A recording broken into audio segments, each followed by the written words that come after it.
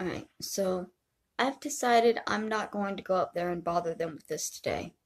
They have things to do. I have an appointment in a couple of weeks. I'll go up there and talk to them about it then, when they're scheduled to deal with me. Just because you guys are freaking out and need evidence that I've already shown doesn't mean that my therapist and my doctors should be bothered with it outside of their normal scheduled time.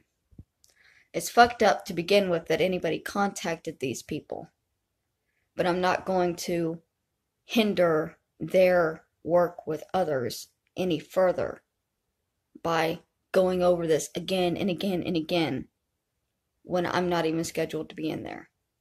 So when I am scheduled to go, I will talk to them and see if they still have a copy of that email in my files, and then I will show it to you guys. But it's already been shown. I'm sure somebody could find it if they really looked, because all of my videos have been re-uploaded, and I talked about it the day it happened.